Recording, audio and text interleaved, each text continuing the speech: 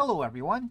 In today's video, I'm going to show you how to create Textnow account in 2025. So first up, what you need to do is to download the Textnow app. So for iOS, just search for Textnow in the App Store. For Android, search for Textnow in the Google Play Store, and alternatively, you can visit the Textnow website to sign up directly. Then, open the Textnow app or go to the website. From there, click on Sign Up Free, and you can sign up using your email address, Facebook account, or Google account. After that, Textnow will prompt you to select an area code. Pick one that is relevant to your location or enter a specific area code if you prefer. Then Textnow will automatically assign you a free phone number based on the area code you selected.